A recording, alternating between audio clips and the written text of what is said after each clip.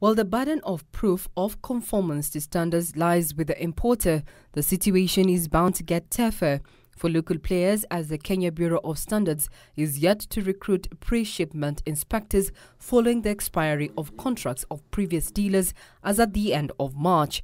Today, the contracts of the partners undertaking inspection of general goods legally ended on that 1st March 2022, hence the application of destination inspection in the interim as a contingency plan. This means all inspection of most imported goods is being done at points of entry in Kenya.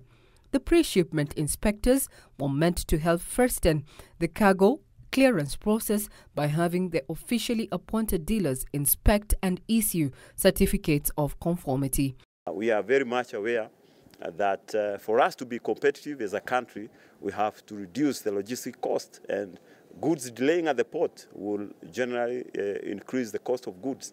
So we are very much aware of that, and that is why we will do targeting for those risky products, test them, and also ensure that we use documentation.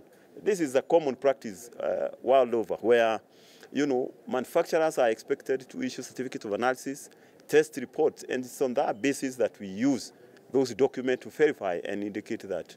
Effective beginning of this month, there's a likelihood that importers will experience delays clearing their cargo at points of entry. We have not yet concluded this process, but we are looking forward to having 6 PVUC partners to work with us.